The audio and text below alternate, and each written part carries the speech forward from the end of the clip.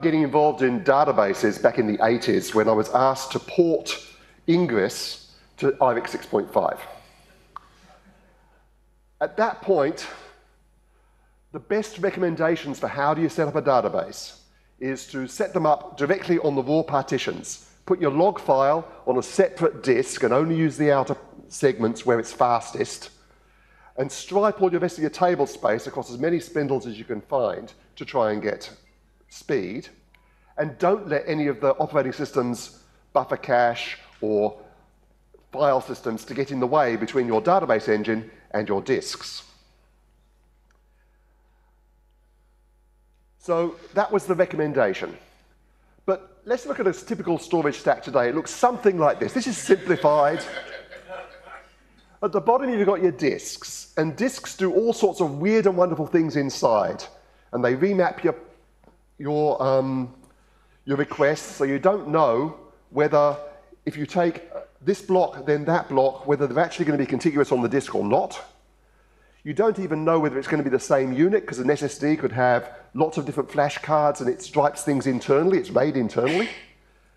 You've got no idea of the topology inside your disk. And on top of that, we put a RAID controller. That may or may not export the topology of the underlying system to the next layer up. And then if you're a systems administrator for an enterprise class machine, you're probably using a logical volume manager on top of that, which again hides the topology of the things. So it creates volumes that may or may not be striped over multiple RAID arrays, may or may not have caches involved with a SSD in there somewhere.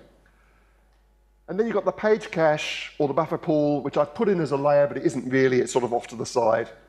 And then you've got your file systems on top of that, and a VFS on top of that, and then a system call layer, and you put your database management right at the top, and it doesn't know what the topology is anymore. So the user space doesn't understand the disk layout, and it can't optimize for it. That could be a good thing. I mean, maybe the kernel knows better than the user space how to optimize stuff. But database management, I don't know. And file systems also can't see the disk layout, and XFS in particular really wants to know how the disks are divided up so it can optimize parallelism at the lowest level. So let's try turning it upside down. Let's put a relational database management system right at the bottom, directly on the disks, which is as close as we can get to the hardware. Put Fuse or something on the top because database managers want to talk to user space. They don't want to talk to the kernel. And Fuse lets you put a file system in user space. And then we can have all those other things on top, and let's see what's going on. I've wanted to do that for ages. If you think about what a file system actually is, it's a set of mappings. It's a mapping from a name to a set of metadata, all the ownership and file modes and all that stuff that you do when you do an LSHL. And it's a mapping from name to file content. In POSIX-related systems, we don't have any funky file systems that do index sequential access method or anything like that. That's assumed to be done at user space.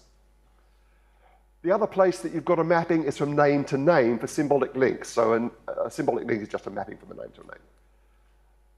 When we've got this in the file system, we want to order the writes for consistency. So you want to make sure that you do things in the right order. So if you get a crash, your file system can still be understood. The on-disk layout can still be understood by the file system when it comes up again. We want to make sure that writes to different files are isolated from each other. So that if I write to this file, it doesn't interfere with the writes to this file. And if possible, your file system should even make the performance not noticeable. So if you've got heavy write on this file, it shouldn't really affect the speed of writes to this other file. And a good file system will spread things across the spindles it's got, so you do actually get some of that isolation. And the other thing you really want from a file system is that if you call fsync on an open file, when that fsync returns, you know that if there's a crash, the data is actually on permanent storage and you can get it back. I've had some file system implementations where that's not true, and it's a bit annoying. Now, if you think about this, this is exactly the standard ACID properties that a database has got, with the addition of atomicity. Some file system operations have to be atomic. Creating a link, doing a rename, you expect those to be atomic. And there's a few others too. But the other ones, the ones we just talked about, they're just the ACID things. So let's use a relational database management system that handles replication, perhaps, at the bottom level.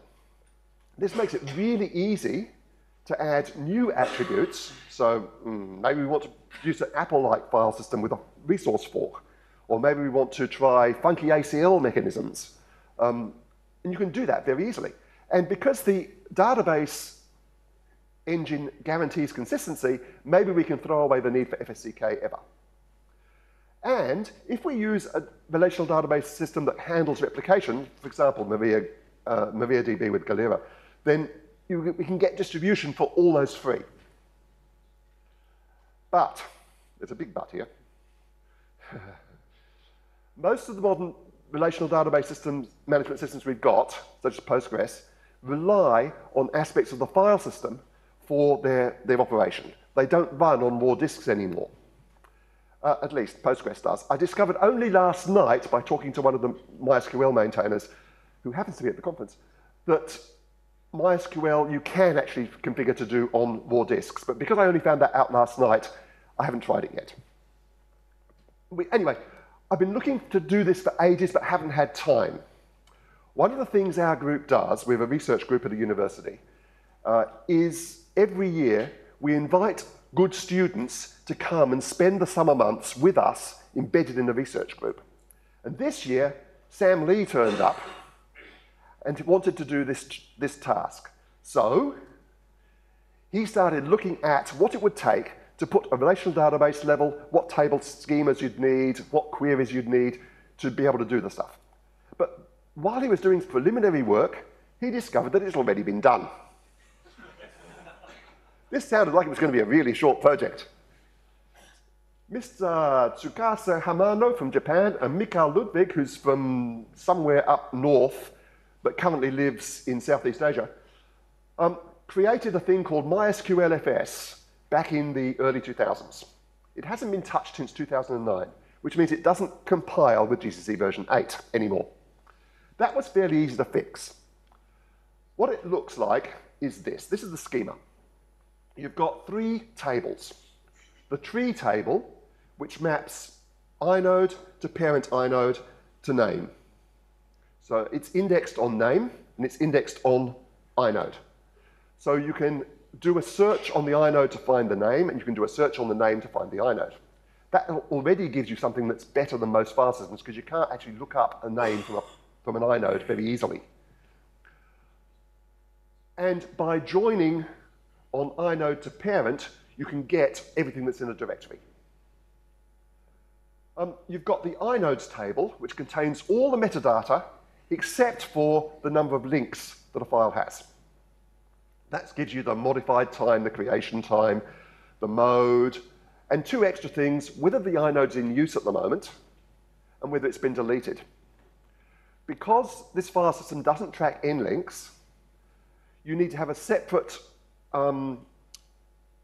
flag to say that it's been deleted. You can't delete things straight away because they might be in use. When in use goes false and deleted goes false, then the inode can be removed. And finally, you've got the data blocks. Data blocks is just yet another table with 4K blobs in it and a sequence number. The sequence number is the sequence number of the 4K blob in the file's extent. So the first 4K's got a sequence number of 0, the next one's got a sequence number of 1, and so on, and which inode it's in. And that's all you need to implement a file system. Looks pretty nice, doesn't it? When you want to actually do a lookup, let's say I've got a name and I want to convert that to an inode and all its status. You get this really funky query. It's a self-join on the parent inodes where you match the names to the parents. And you can do that in one query and get all the results you want. You know, there's a subquery in the middle there to count the number of links, so you can get n links at the same time. This ends up being quite expensive. If you get rid of that, you double the speed of the query. But we'll come to that later too. So we've got this thing. Out of the box, and this was about 3 weeks ago, we got this working. It sort of passes the POSIX test suite, except CTime updates to directories don't happen. And if you look at the way that the schemas work, that makes sense. Because to update a directory, to add a new link, all you have to do is enter something into the tree table. And it doesn't touch the inode table at all. So the ctime doesn't get updated. In fact, ctime almost never gets updated. But that was some bugs. Rename integrity checks. Finding out whether a directory is empty or not, or even whether an inode is a directory or a file, is an expensive check because you have to look at the inode table, not just the tree table. Which meant that when you do a rename over a non-empty directory, it does the rename quite happily, and all of the files that were in that directory become orphans. Yeah. And multi-user mounts. It turned out that the version of Fuse that was being used only hoped single user. So if you tried to access the file system as somebody who wasn't the person who mounted it, it would give you all sorts of weird error messages that didn't match the POSIX standard for the system calls you happen to be doing. And that really confused the test suite, I can tell you. And yeah, long file names silently get truncated to 254 bytes. Not 255, 254 bytes. And if you've got a path name longer than 1024, it got truncated to 1023 bytes before it got past a name I, which meant that files seem to disappear sometimes. And. All right, what about performance? Can we actually get good performance with this?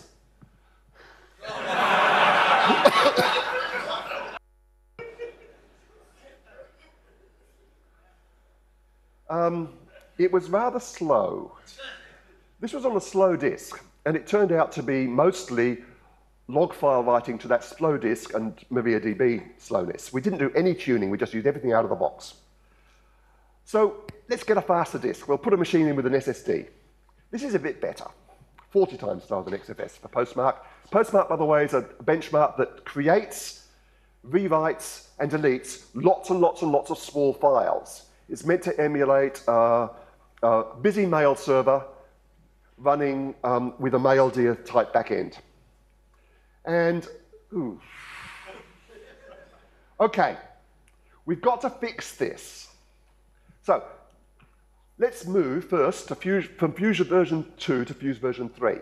The big difference between Fuse version 2 and Fuse version 3 is that a lot more operations, the inode number is cached in the Fuse layer.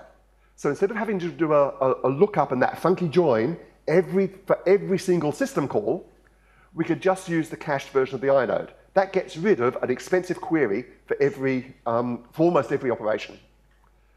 Also, where we're already accessing the inode table, we'll add in the ctime and mtime updates. getAttra which is essentially stat, which is called for every directory lookup, and for an awful lot of times, things like Postmark are doing stat as well as open or close. And when you do a getDents call, a stat call is called internally to fill in the dentry buffer for each time you go through, so you can get both at the same time internally. So we can reduce the number of queries in getAttra by a factor of 2 because it was doing 2 sets of queries. The first one to get most of the attributes, and the second one to get the size with a separate query on the data blocks table. By caching that inside the inode, firstly, it meant that we had to do an update to the inode after a write, which meant we could update them on modified time. And secondly, it meant we didn't have to do another scan of the data blocks every time we did a stat to get the size. So that was pretty good. I fixed the rename problem, and Fuse version 3 has got 2 extra flags you can use when you set up the Fuse system. Allow user, which gives you multi-user, and use ino, which meant that we could get all this caching going properly. So that was a lot of work that we did. We've still got some non-POSIX semantics. dot and dot dot in every directory aren't really there. They're just added in when you could do the getDents call, which means that as they're not really there, they don't contribute to nlinks, which meant that you'll find optimizations that say anything that's only got 2 links must be an empty directory. Doesn't work.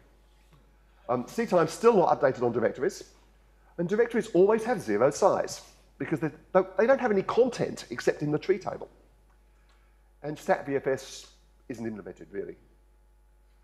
There's also a fuse bug somewhere. Every now and then, if you use the fuse-mounted file system with this thing, and you type sync, it hangs. And the only way to fix that is to reboot the machine. But now, with all of this, we're only 9 times slower than XFS, suppose that. And read and write's only 7 times slower than NFS, and about 10 times slower than XFS. But CPU utilization is 2.5 times higher, mostly in the database engine. To give you an idea, git clone on the Linux source tree, comparatively, on XFS it's real time of 9 minutes, 23 minutes on MySQLFS. But if you look at the user and system time, it's comparable. That's because the CPU time used by the database management system is much, much higher. And so that's where all the time's going. The worst offenders are create, rename, unlink, write, and stat, which are using getAttra internally and does all that funky joins in order to find all the nlinks. If we cache nlinks, we should be able to get faster. Also, we're doing 3 queries for every block written. We do 1 to see whether that block is already in the database, and if it's not, we insert it. Then 1 to update the contents of that, and then 1 to update the inodes, ctime, and size. We could probably get that down to 1 query per block written and 1 query per write, just by updating the size at the end instead of at the beginning, instead of for every block write, at the expense of loss of some atomicity. So that's more stuff that we can do. We could also cache the type and the mode, which are the only 2 bits of the inode that you actually need for getDents in the tree table. We can also cache recently used inodes and double the block size, which would reduce by half the number of queries. But there's all these new things that's possible too. We can use replication. That works. We tried it out. It does give you a slowdown. Because you've got to do a 3-phase commit as soon as you've got replication on the database, it adds the network delays plus the commit time for the remote disk onto whatever you're doing. So it does slow things down a lot. We can also do a fast find. Find over a file system at the moment has to do a recursive descent and match all the attributes. That just becomes a database query, and databases are really fast at that stuff. From a 5-minute query to scan and print out all the names, it becomes like a 0.1 second query to print out all the names if you just do it directly through SQL. If we add an index on the content, we can do full text searches. FACK, I said we didn't need it, but if you do need it, you can write one that's really fast. And it's easy to add other features like resource forms. You can get it at the moment from GitHub. Pull requests welcome. It more or less works. The performance isn't too painful. I think it's actually quite a useful platform for experimenting with other file system things. And it's also a good exercise in optimization techniques if you want to make it faster. And pull requests welcome. Okay, have you got any questions? Yep, at the back. Can we get a mic up there, please?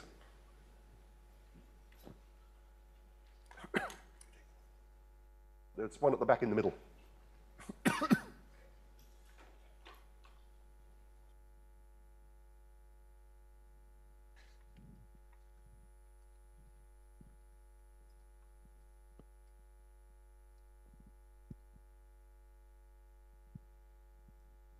I've got to ask this one. Have you then installed a database onto the I would love to try that at some point, but I haven't done it yet. Because I would be interested to see how poorly that performs. Yes. I'd be interested to see whether the semantics are maintained all the way up and down. Other questions? There's one there. Just why? Because it's cool crack. Yes. There wasn't a real reason, it was just a cool idea. Yeah. Have you tried looking at doing like sort of an inline blob for sort of small files? Because usually they're stored within the block of the row. So if you had like small things, especially for something like postmark, and I think it's up to 768 bytes for an ODB, can be stored inline. So it would be that one operation when you go and do the stat, you'd get the data. I haven't done that optimization yet. It's a good idea. Pull requests welcome. Have you considered a more traditional file system model where you move the tree into the inode? The problem with moving the tree into the inode is you lose the multi-way mapping from name to inode.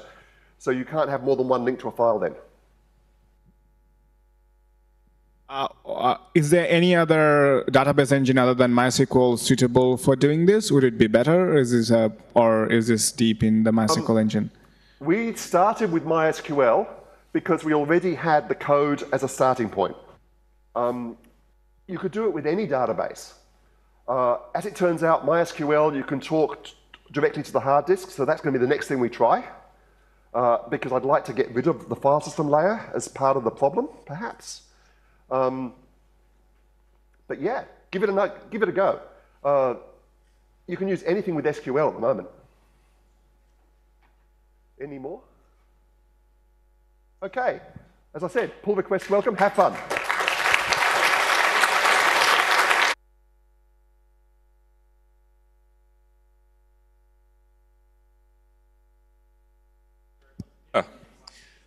We're going to have a